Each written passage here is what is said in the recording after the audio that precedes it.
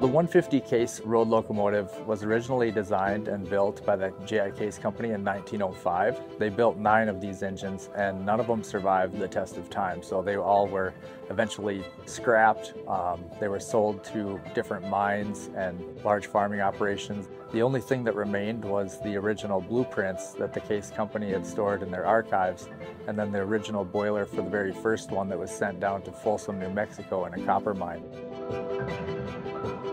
So we had only the blueprints to work off of. We built this engine and brought it back, casting it one piece at a time, engineering everything in 3D CAD, making every single piece, riveting, forging, welding, building everything from scratch, and bringing this all together into one 75,000-pound chunk of iron and steel.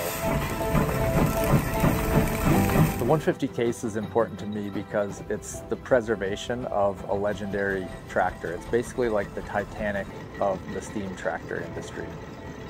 Us being able to bring that back to life and use this now to inspire young people into the hobby, into preserving history, into getting interested in steam and operating steam engines, and also just to motivate and show people that by following your dreams and pursuing your passion, if you keep after it, find the right people to support and help, learn the skills, learn what you need to make it happen, you can bring any of your dreams to life.